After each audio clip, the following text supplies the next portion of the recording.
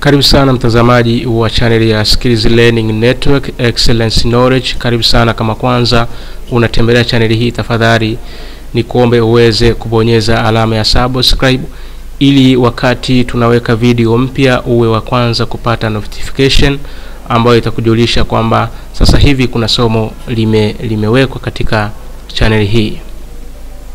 Na channel hii inahusisha na masuala ya education. Kwa hiyo kama wewe ni mwalimu, kama wewe ni mwanafunzi, karibu sana. Lakini pia kama wewe ni mdau wa elimu, unajihusisha na masuala ya elimu, inakufaa video hii. Kwa hiyo karibu sana ndani ya Skills Learning Network.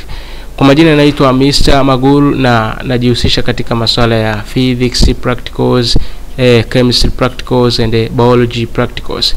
Kwa hiyo ukiwa una jambo lolote kuhusu physics practicals, biology practicals, chemistry practicals, usisite kunijulisha kwa msaada zaidi, kwa sababu sisi tunasaidiana katika masuala haya. Na leo nipo katika physics practicals, physics departments.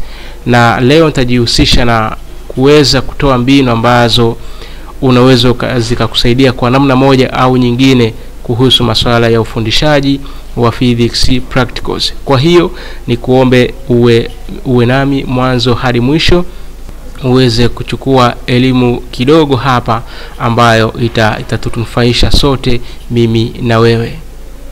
Tukija katika ufundishaji wa practicals, tunafahamu kwamba kwa kidato cha 4 next examinations ina mitihani zaidi ya mitatu, ina mitihani zaidi ya miwili.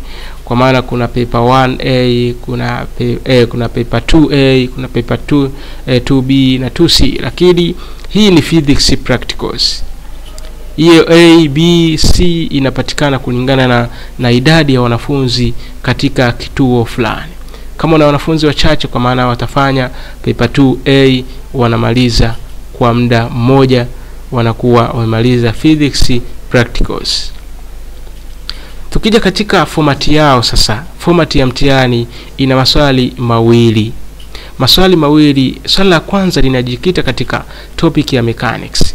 Mechanics imegawanyika katika topic tofauti, kwa maana kuna topic kuna vipengele tofauti. Kuna simple pendulum motion, kuna Hooke's law experiment, lakini pia kuna principles of moment. Hivyo ni vitu ambavyo vipo katika mechanics. Lakini swali la pili linajikita katika either topic ya light experiments, na inaweza kujikuta pia katika topic ya current electricity. Kwa miaka takriban miwili iliyopita wameweza kutoa maswali ya umeme, wameyatoa sana. Lakini haimaanishi kwamba maswali mengine hupaswi kuyafundisha. Kwa hiyo kuna mechanics, kuna light experiments, kuna current electricity. Sasa leo mada kubwa ambayo nataka tujifunze namna ya kufundisha physics practicals. Uanzie wapi, uende topic gani ukifundisha mwanzo itakuwa the best, itaongezea nini wanafunzi, na mwisho wakati unamalizia topic zako au kipindi chako cha physics au wanaelekea katika mitihani, watakuwa bora kutokana na ulivyo wafundisha mwanzo. Ukiwaharibia mwanzo, manake hata mwisho watakosa ile experience kubwa kuelekea katika mitihani yao na watakuwa na wasiwasi sana. Sasa nataka tuwaondolee wasiwasi wanafunzi wetu. Sasa kikubwa tuende katika namna ya kufundisha physics practicals. Namna ya kwanza iko hivi. Wewe kama ni mwalimu unaanza kufundisha physics practicals, lazima ufanye introduction to physics practicals.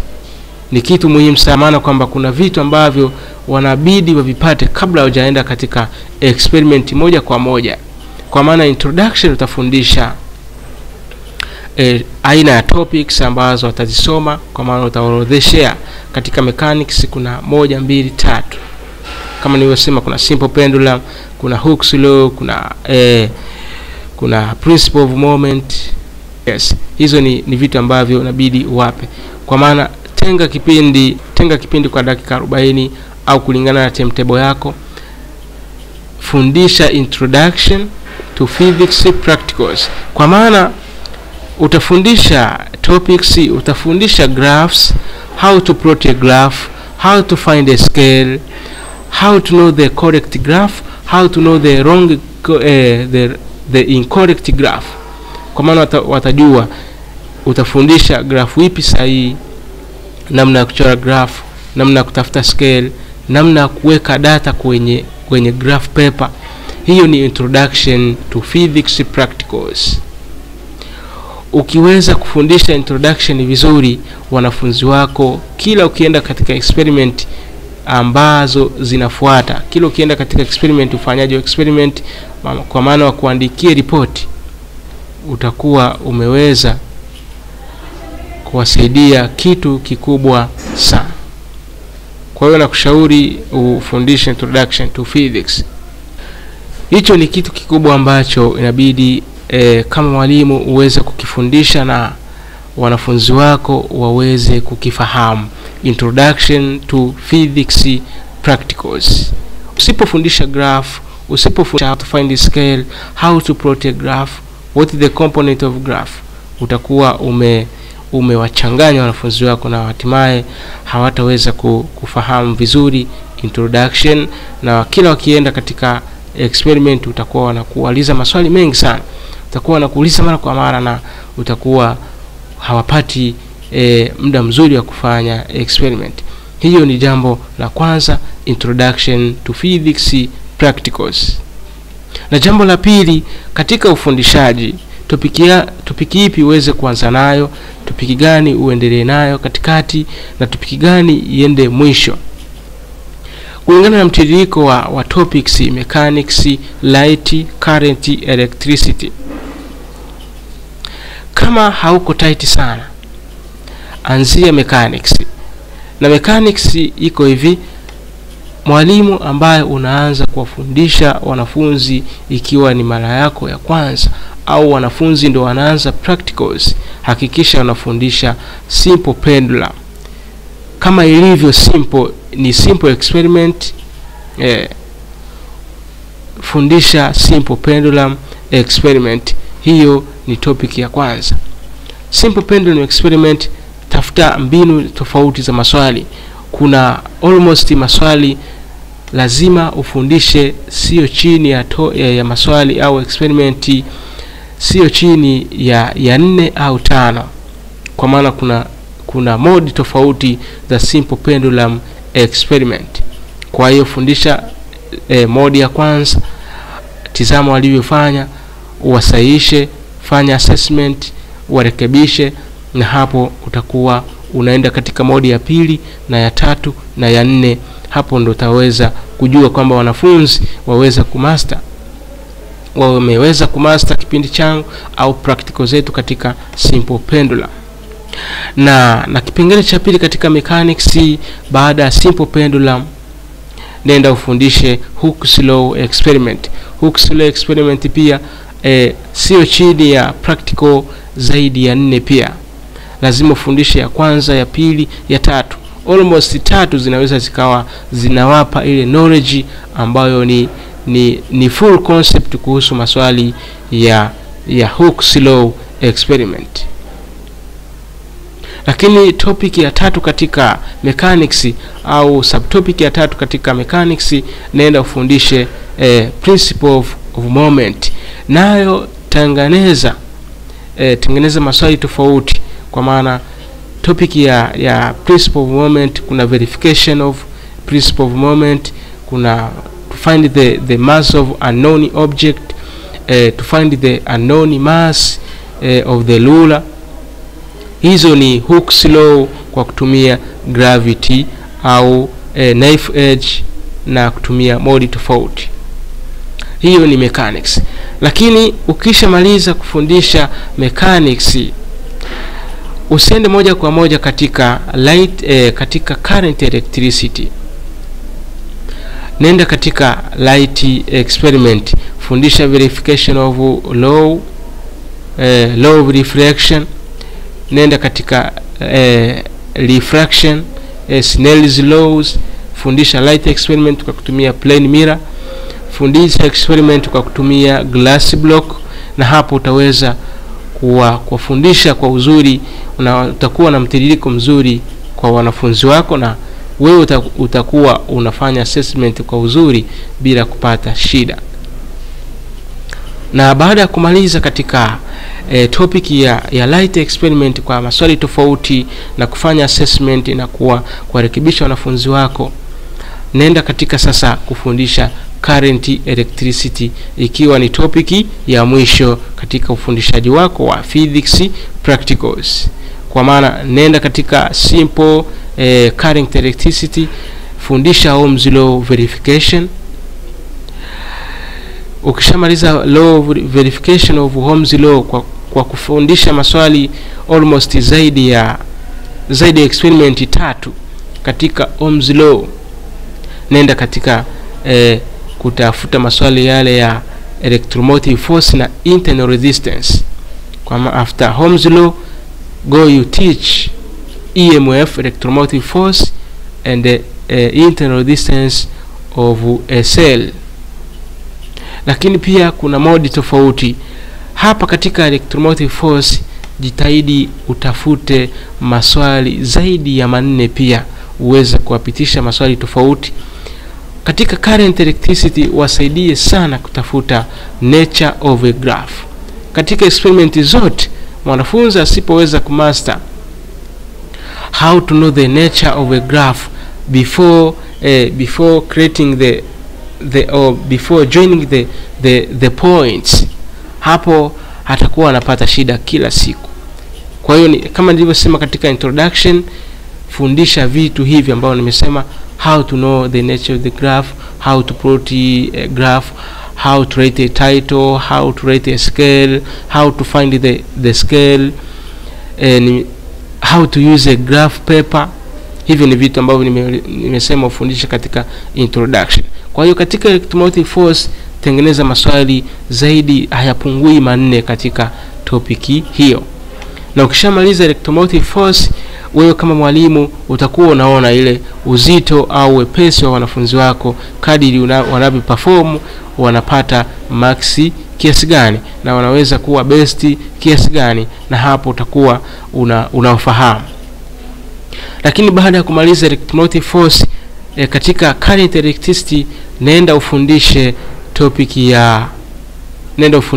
ya zile za kwa Western bridge method kwa kutumia meta bridge, kwa kutafuta resistance of wire kwa kutumia meta bridge. Nayo ni kushauri kwamba uweze kufundisha sio chini ya maswali 4 au 5 katika meta bridge method. Ukitoka hapo nenda ufundishe pia kwa kutumia potentiometer. Zinafanana kidogo lakini kuna principle tofauti.